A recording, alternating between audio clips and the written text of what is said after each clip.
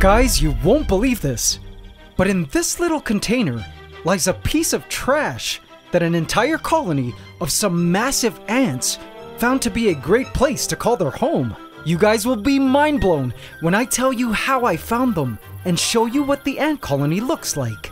Asian bullet ants have once again returned to the channel. Please subscribe to my channel and hit the bell icon. Welcome to the AC family. Enjoy! AC family, you know, being an ant keeper is funny sometimes. There are days when finding a queen ant or ant colony is super hard, and we end up almost losing hope that we'll ever get to find new ants for our ant farms for the season. But strangely, there are some days, like what happened this week, when an entire colony of ants just randomly shows up at the most unexpected of times, in the most unexpected of places.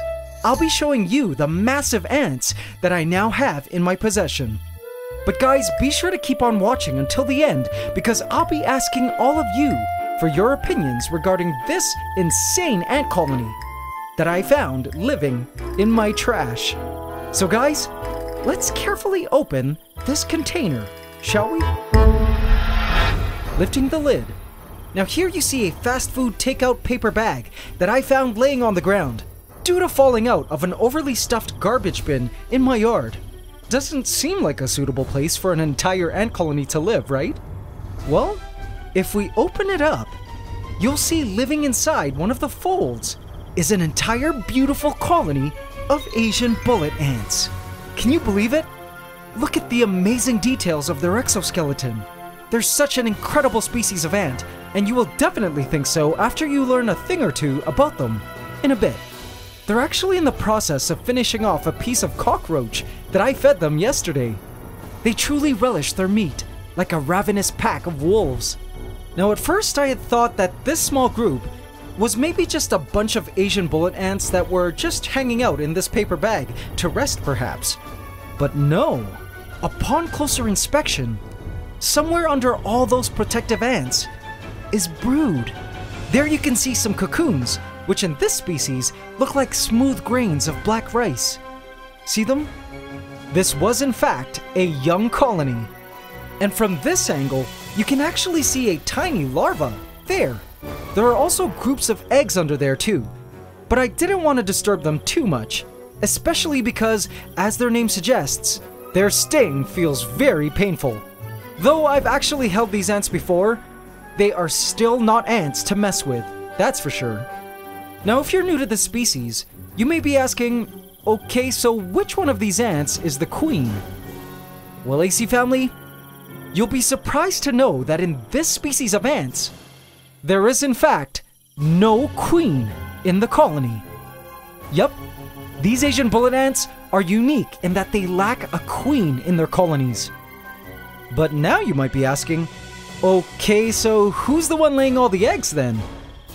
Well, the answer may surprise you. So check this out, guys. These rather huge ants belong to the genus Diacama, and in Diacama ants, the one laying all the eggs is actually a mated, dominant worker ant. Somewhere in this group of Asian bullet ants is what is called a gamergate, who is the only one allowed to lay the eggs in the colony and keep the colony going. She's still a worker ant though, so she does actual work, like hunting along with the rest of the pack, and building tunnels, but remains the dominant alpha female of the group. Which one here is the gamergate? I can only guess, because they all look pretty much identical. Only the gamergate is allowed to mate with males and lay eggs, but other workers are constantly trying to dethrone her via squabbles. I'm unsure what benefit being the gamergate offers.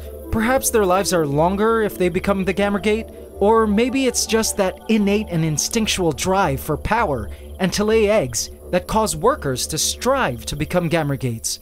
I actually have 2 Asian bullet ant colonies, collectively named the Black Panthers, back at my condo that I simply use to produce males in order to continually crossbreed the colonies, so they can continue proliferating forever. Because check this out, guys. When the gamergate of a colony dies, Suddenly, her throne is empty, which causes the most dominant workers to fight for the available spot to become the new colony Gamergate. And that new Gamergate goes on to lay the eggs, but she needs a male from another nest to come in and mate with her in order for her eggs to create more worker ants. Without males to continually mate with newly crowned virgin Gamergates, the colony isn't able to continue on. Pretty fascinating, right? Anyway, because of their very unique non-queen social structure, I find these ants behave more like a pack of wolves than an ant colony. And I've noticed that they are less hive-minded than most ants. It does seem like each ant is more self-aware somehow. Each worker highly intelligent, less dependent on the collective mind than most other ant species. Even when there are few ants around like this, they seem to be able to make decisions swiftly and confidently. Whereas most ants require a swarm to come to a collective decision on things, and communicate better when there are many workers present. But with these Asian bullet ants, I find they can be just as efficient solo or in small groups as they can be as a large colony. I mean, just looking at them, it seems like you can almost see them thinking. Don't you guys find? Such a cool species of ant. Alright, AC family, so as mentioned at the start of this video, I'd be needing your help with something regarding this ant colony. And it's this. What should we do with them? Do you think we should keep them or let them go, seeing as we already have 2 colonies of Asian bullet ants? Or perhaps if we keep them, we can make our duo colony a trio colony, so they could all crossbreed and keep the Black Panther gene pool really diversified. And if you vote to keep them, what setup should we keep them in? Should we place them into an AC ant tower for now?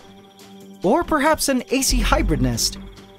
Or should we give them a mini terrarium? Based on our experience with the species, these ants will thrive in any of these options. So guys, do let me know what you think in the comments. I'm also totally okay to release these ants back into the wild, if need be. Still, it's pretty funny that I found this random ant colony residing within a piece of garbage.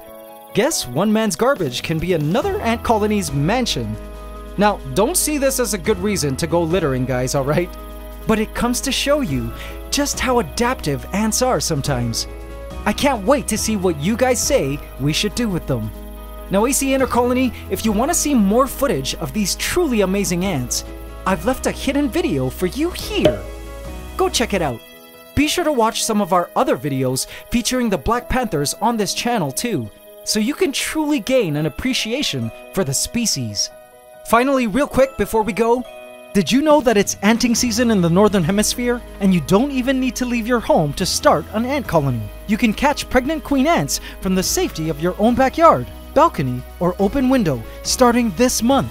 Be sure to visit AntsCanada.com for all your ant keeping and collecting gear shipped to you in a special package from our ant-loving facility in the USA, so you can get the most out of your ant keeping experience. We ship worldwide and also offer full email support if you need our help. We also have a helpful forum and ant colony trading marketplace on the site. Visit AntsCanada.com today.